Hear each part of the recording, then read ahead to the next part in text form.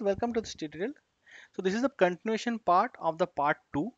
Okay, here we are discussing the final part of TestNg Q&A. This is the most advanced question, okay, that are being asked in the interview, and if you can have no good answers to them, then you'll be having a good impression on the interviewer. So let's quickly start on it. Okay, so first question is, what is TestNg failed XML? TestNg failed XML, it's a XML that gets generated by TestNg if in the execution one or multiple tests gets failed. Okay, it will be generated by the XML. What is the use of it? Through TestNg failed XML, you can read on only the failed test case, right? Because this TestNg failed XML will only contain the failed test case, so that you can read on using that. Okay, can we run the JUnit test case using TestNg? This is the next question. Yes, we can run JUnit test cases using TestNg XML file. Okay, in normal cases we have to write, we in testing XML file we write test tag name equal to test name, right? Test any text tag name you are giving, right? But here if you want to rerun, not rerun, if you want to run JUnit test cases, you have to mention JUnit equal to true. That will be taken care of by TestNg itself from there onwards. Okay, next question is how to run TestNg XML from a command prompt. You have to go to the directory, and in the directory you have to write Java, and there you have to write Java minus CP path of the TestNg jar.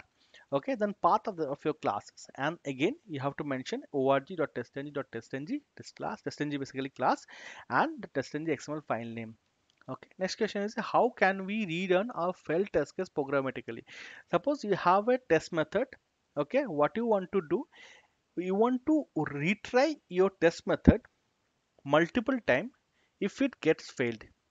Okay, suppose once you the test method has run, and if it gets failed, immediately after to that, without any manual intervention, the test method will be retrying, means rerunning it. So you can achieve it using a interface, using an interface called I retry analyzer.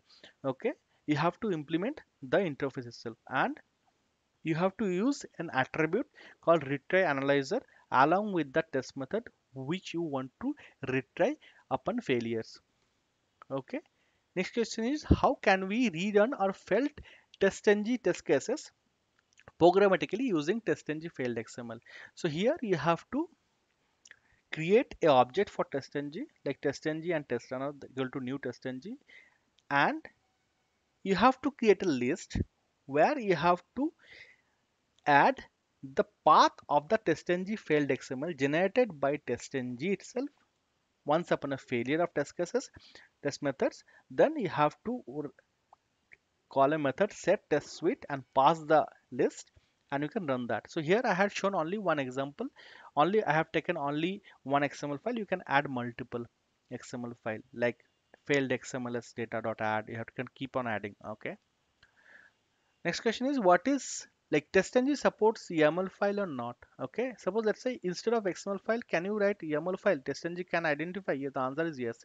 So this is the left hand side I had shown XML file, right hand side I had shown equivalent YAML file. If you write both the cases, TestNg will be able to identify and trigger the execution. Okay, so here suite name is smoke suite. Here it will be like name equal to smoke suite. Thread count equal to 2. Here it will be thread count equal to 2, like this. And now next question is what is data provider, and what is the use of it? So data provider is a concept provided by TestNg. Suppose you have a test method and you want to run it with 1,000 different data set, so you can introduce data provider. Okay, it's a two-step process. One is you have to define a data provider method with the provider name, here the annotation at the data provider, and the same data provider method you have to consume in a test method, like the way I had done that. Okay, correct. So that's how it is, so that you can get the data one by another together, right? So the return type of the data provider method is object. Okay, what is invocation count? Invocation count is an attribute. When we use that, suppose I want to run a test method multiple times, then we mention the number of time I want to rerun or execute, I want to execute my test method. So test one is a method. I'm mentioning invocation count equal to 3. That means test1 will be executed thrice. Okay. What is thread pool size? Thread pool size is another attribute. Okay, which provides you, through which you can provide multiple threads to use to run the specific test. So here test 1 I had given invocation count equal to 3, that means 3 time it will run, and thread pool size equal to 2, that means this test method will be executed thrice using two parallel threads. Okay. Now, what is the difference between at that factory and at that data provider? Data provider references individual test methods. Means you can rerun one test case with multiple test data.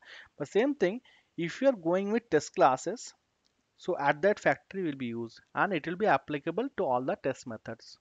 Okay.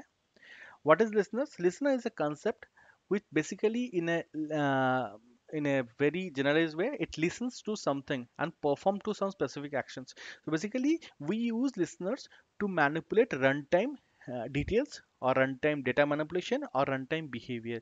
So in TestNg, there are multiple listeners available. So I had listed it down. I annotation transformer, I hookable, I reporter, I test listener like this.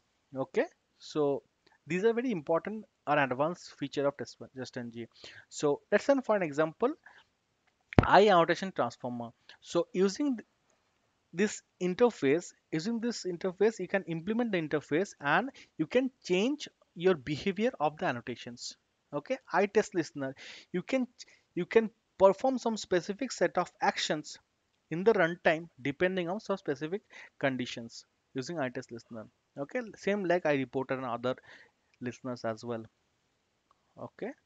And how can you add the listeners in the TestNg XML file? In the TestNg XML file, you have to write the tags and you can mention the listener class, which is what you are implementing it basically, right? And how to manipulate, next question is how to manipulate annotations or attributes using I annotation transformer. As I was mentioning, right? So here I have put some condition public void is testable. So here what I'm trying to achieve, I am just intentionally disabling one test method. Okay, so if the test method name is equal test demo, so this is not this is a very basic example actually. To you can tell them in interview as well.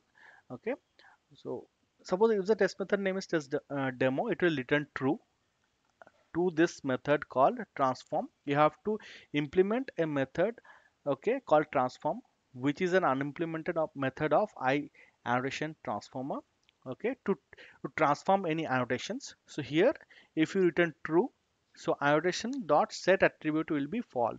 By default, it will be true, and if you make it false, so the test should not be run for this test name. So like this way, you can manipulate other annotations as well.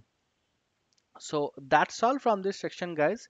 So if you like my video and if you feel like it helped you, please do share, like and subscribe to my channel. If you have any questions, comments and suggestions, please put them in the comment box. I'll be happy to help. Thank you and have a nice day.